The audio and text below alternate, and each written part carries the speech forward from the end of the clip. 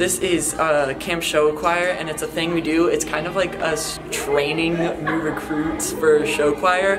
It's also just a way for giving kids opportunities to perform and be on stage and learn how to be on stage. The show choirs here at Rockbridge, we have two, Satin and Lace, which is a all-female show choir, and then a mixed show choir called City Lights. The Satin and Lace is made up of 23 members, and City Lights has 32. We also have a band of 15 behind us. They also have a wide variety of costuming that they wear, and several set pieces that go on the stage with us. Going to 5 competitions, 4 of those in Missouri and 1 of those in Iowa. The money that we raise from this today goes to help offset some of the costs to afford all of that. It's a really fun day. We get to teach them one song and all the music and the choreo, and then they get to perform twice for their parents and for us, and then we get to perform for them and show them what they could potentially be doing once they get to high school.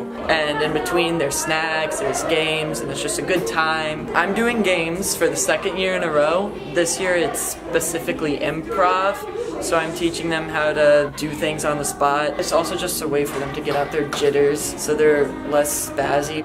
I am leading the refreshment area, so I get to hand out water and snacks and all of the shirts.